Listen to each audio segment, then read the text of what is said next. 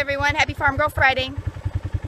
We are rotating our group of heifers and their cleanup bull through our paddocks. We do rotational grazing on this particular farm, and because it's been raining so much, the grass is actually green and coming back, so we've decided to go ahead and keep rotating them.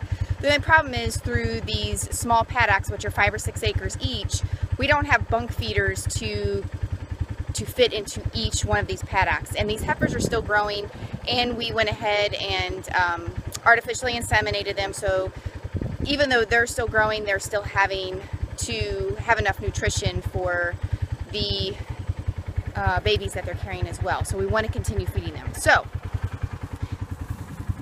we have 2 bunk feeders that I give a couple 100 pounds a day to, and there's really no good way to move them from paddock to paddock. I could bring the tractor in, and I can use the spikes on the tractor to go ahead and lift each one up, but then I also have to feed them out of this Ranger with the grain bin, and I don't want to have to make 2 trips all the way around the farm. So I decided to go ahead and get a chain, go ahead and wrap it around.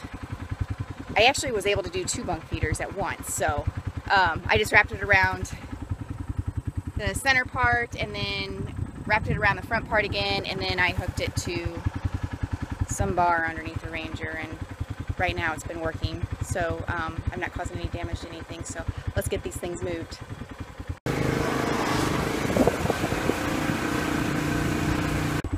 But just don't forget to wear gloves like I did, because it poured for the last 2 days, and I just drug that chain through a bunch of cow shit, and you get hands like this.